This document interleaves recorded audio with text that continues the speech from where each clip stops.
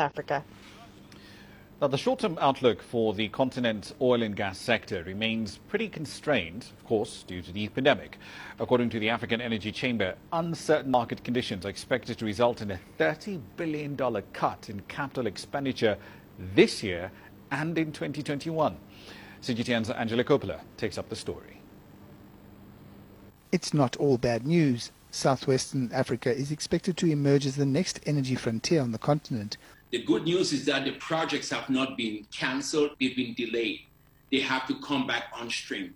And in order to get it come back on stream, to get it going again, we need to do a few things. And that's what this outlook kind of brings out and say, there is it right now. We're going to have a bearish 2021, but there can be a bullish 2022. The reality, though, is that the developed world is moving away from fossil fuels and coal. So the global market is going to shift. It doesn't matter what Africa wants to do or what they would like to do.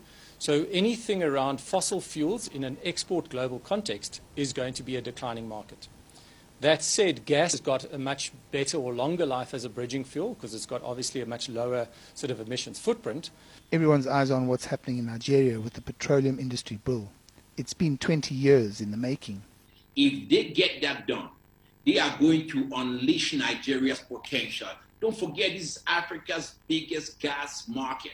You're going to see a massive, massive inflow of capital to in a short and medium term to really drive that African drive again. And we cannot rule out Nigeria. And once Nigeria gets going, then all the African markets like Angola are going to strive to be competitive. On the other hand, analysts are concerned about the so-called insurgency situation in northern Mozambique. It's not enough to take some bombs and go up there and bomb everybody. It's more complex than that. It has to be use of some kind of force against a very, very dangerous opponent. But also you have to have some kind of inclusive outreach, which would be a mix of that. And I think it's fairly more challenging to the oil industry, how the oil industry relates to everyday people, communities where they operate in.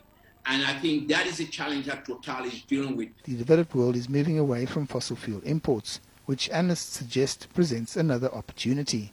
What is important is the just transition can use oil and gas. Certainly domestically, oil and gas demand within Africa is still growing.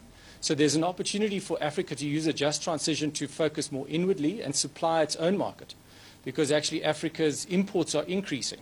So we can do import substitution. Prospects for the oil sector are less promising than those for the gas sector. And then there's the renewable industry, which is probably going to leapfrog all the others. I'm Angelo Coppola for CGTN in Johannesburg, South Africa.